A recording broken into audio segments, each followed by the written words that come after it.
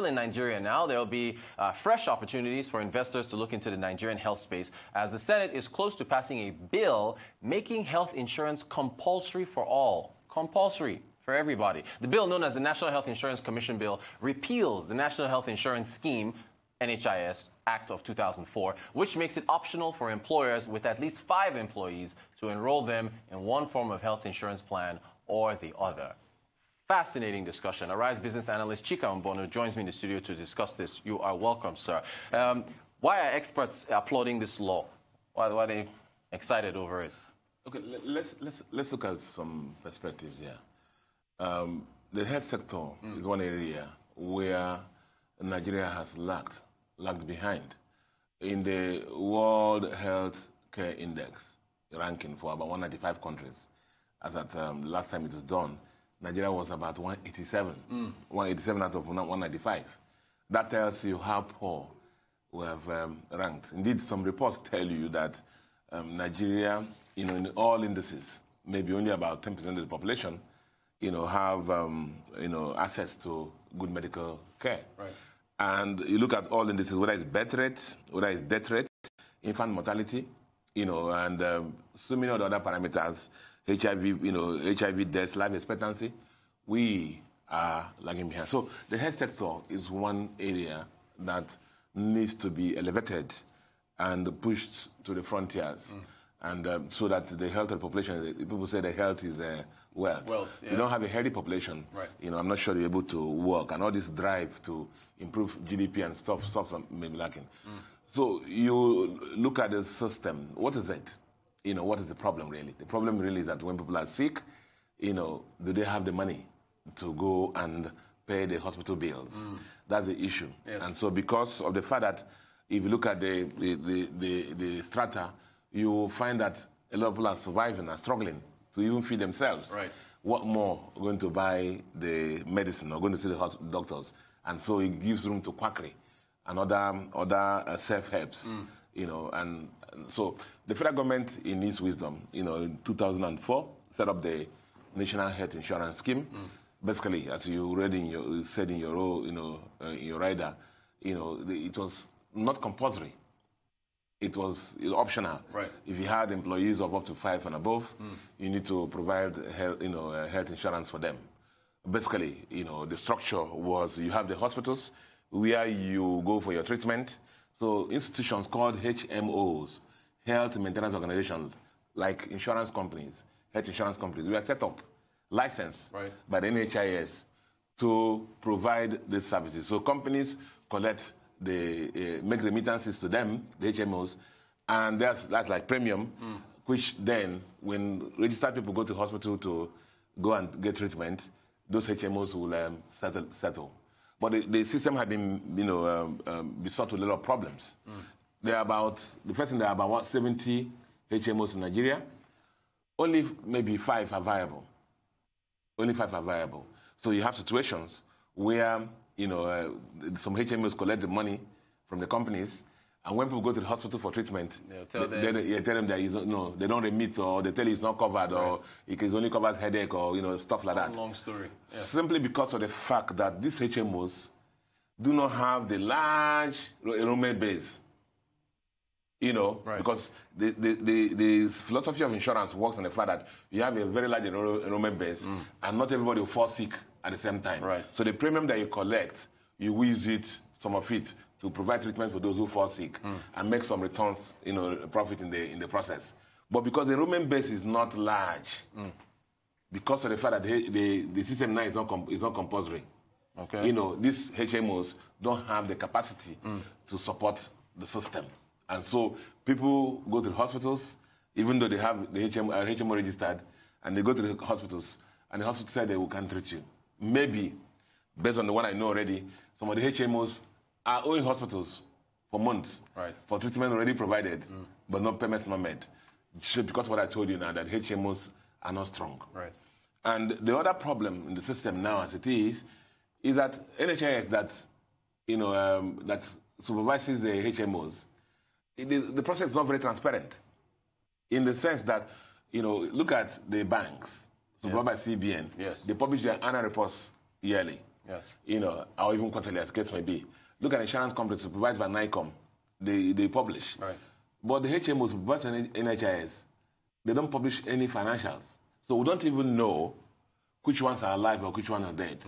So in that process, because if the financials are out in the public, you'll be able to read them and see, oh, this one is no, so that you know the ones that you will invest in. Right. So the issue now is that if this health insurance is made compulsory, as it's been proposed, it will attract more people into the net, and the insurance base expands, and it's liquidity in the system that generates investment. Right.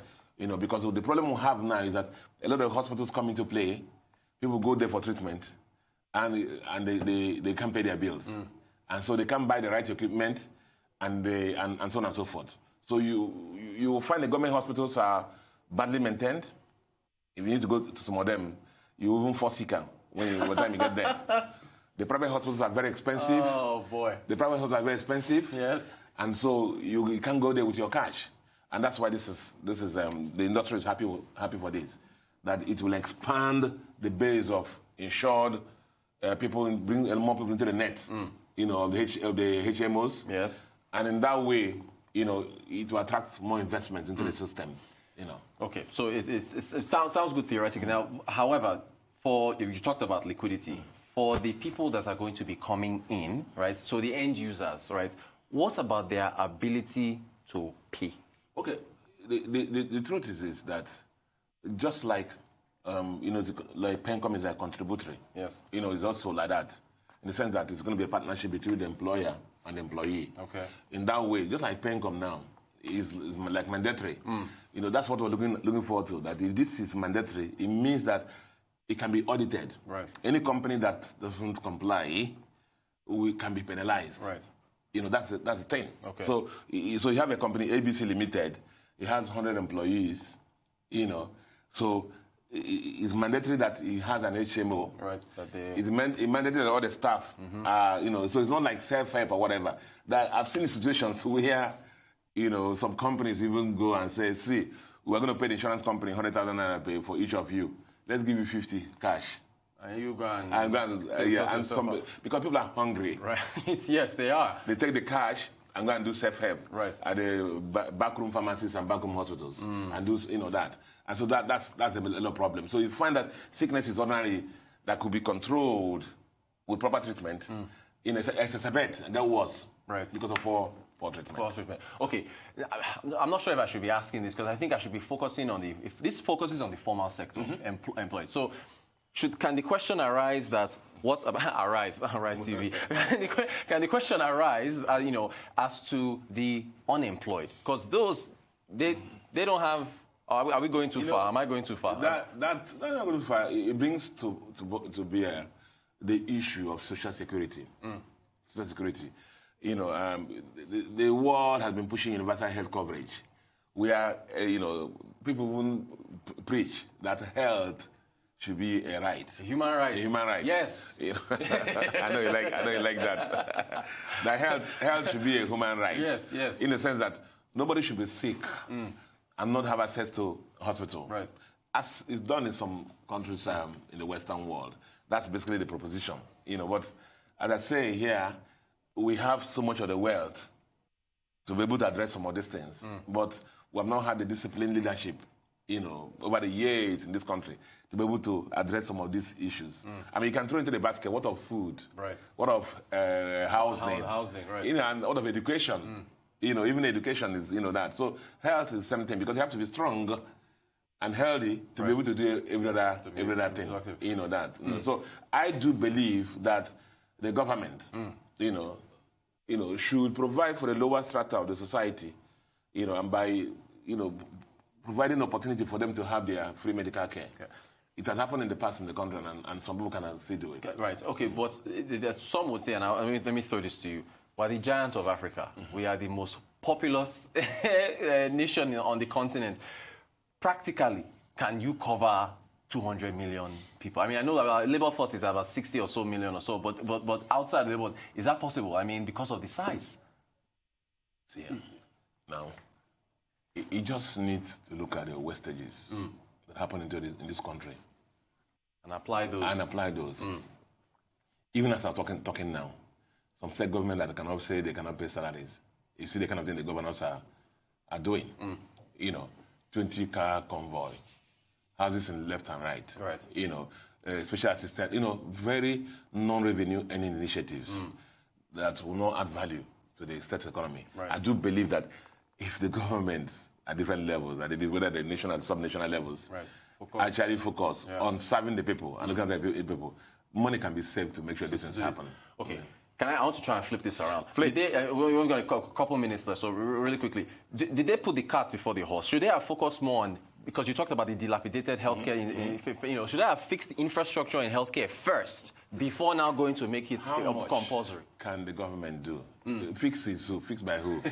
That's not about government side. The government has limitations on what it can do, even now with the national wealth being stretched.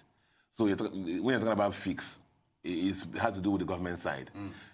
You must always make the system attractive for foreign investment to come in. The hospital business should be like banking, insurance, or every other sector, so that people can invest and do their calculation and say, yes, if I come in here and open this hospital, I can get patients and get results. That's the way it's supposed to be. And if this mandatory health scheme comes into play, it will help in that respect, at least for the formal sector. Very fascinating. So I had more questions, but we have to leave it there. Chika Mbonu, Arise Business Analyst, thank you so much for giving us your insights on this compulsory law.